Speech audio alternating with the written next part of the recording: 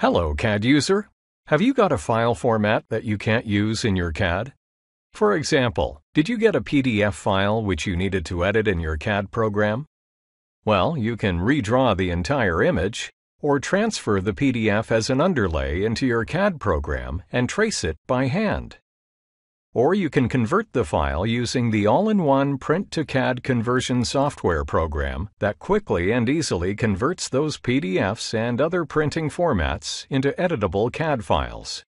Print-to-CAD converts PDF files into a DWG or DXF file, which can then be imported into any CAD system for editing. Print-to-CAD converts PDF files into all DWG or DXF versions. Print-to-CAD is an autonomous and CAD system-independent program.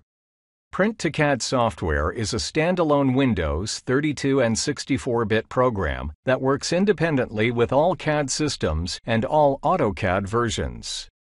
All vectors, lines, circles, arcs, surfaces, splines, text, and pixel images are transferred into DWG or DXF. PDF characters are put together to create a new text. Print-to-CAD not only uses conversion and vectorization methods, but also uses OCR, optical character recognition, to reconstruct the content of a PDF or raster file. The program can also recognize the PDF text that has been deconstructed into polylines, hatches, and/or pixel pictures as full and editable CAD text. If the PDF, HPGL, DWF, or TIFF JPEG file contains text which are exploded into lines, polylines, hatches, or raster pictures, one can use internal OCR or optical character recognition methods to convert these types of text into real and native text.